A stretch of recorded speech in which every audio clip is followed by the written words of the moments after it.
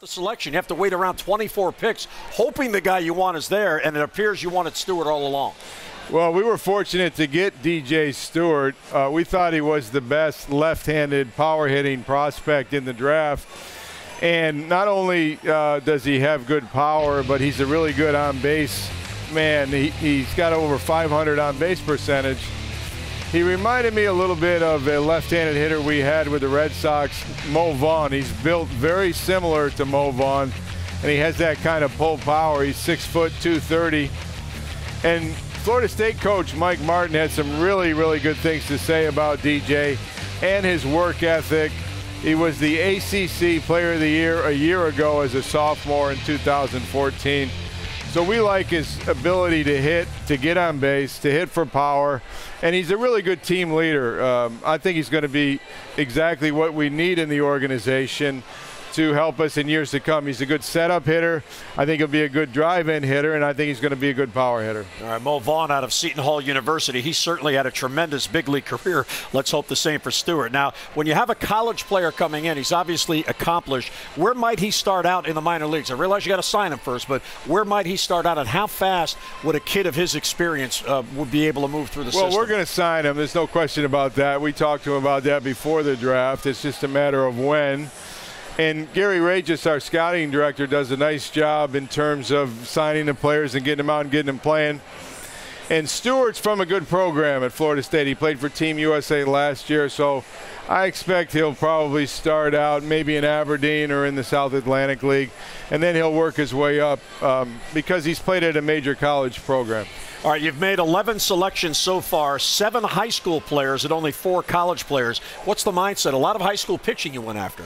Well, we wanted to restock our player development operation. We've got some good pitching in the AA, AAA, and in the big leagues. And we wanted to get some position players to complement those pitchers that we have at the higher levels. The Montcastle player we took from Florida, he's a shortstop. He looks good. We took a left-handed pitcher from Oregon, Clevenger. So we'll have another Clevenger in the organization. He's got really good stuff. He was one of the top strikeout pitchers in the Cape a year ago.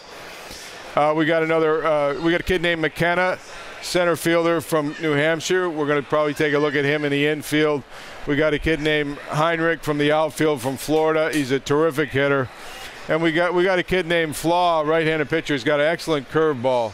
So I think we got some good position players that are going to restock our minor league system at the lower levels and then work their way up and be helpful in the future. All right, let me ask you about Ryan Mountcastle. He's the shortstop you talked about. Now, a couple of years ago, you drafted Adrian Marine, a shortstop out of high school. Where does he project it, and is this a depth move where you hope to get a youngster, obviously a teenager, 18 years old, moving along, hopefully towards Baltimore? Well, he's a good prospect with the bat. He can run. He's got quick feet. He's currently playing shortstop. I don't know if he's going to continue there. But like Earl Weaver said, take all the shortstops you can, and we'll worry about where to play him when they get to the big leagues. But this kid can hit, and he's got power.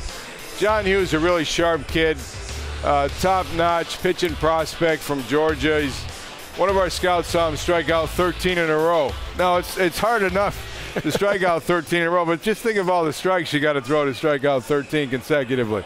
But he's got good stuff, good delivery, and we think he's going to be helpful. All right, Gary Rashitz and his staff, they've been at this since last year's draft, seeing all these players' potential draft picks. How many do you get a chance to go out and see and then add your input in that draft room? Well, we have some really good scouting people. Gary Rashitz does a great job.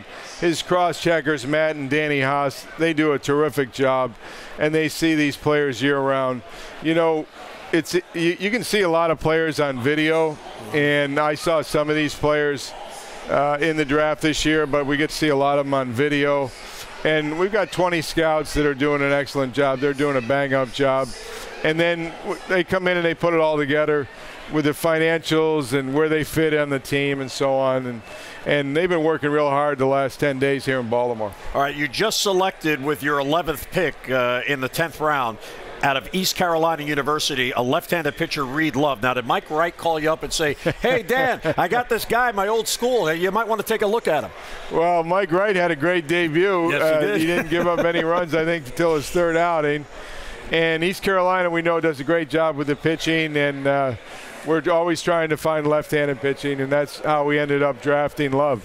Well, congratulations on what appears to be a real good draft. As you say, stockpiling depth to the organization. Can't wait to see DJ Stewart here shaking hands, signing, and off playing somewhere. I'm excited about the power in his bat. Yeah, I think it's going to be a good draft. We had the extra pick, for compensation pick this year, and I think our scouts really did a good job. But, time will tell. Right. You never know. But we got some middle-of-the-diamond players. We got some left-handed pitching. We got some right-handed power pitching.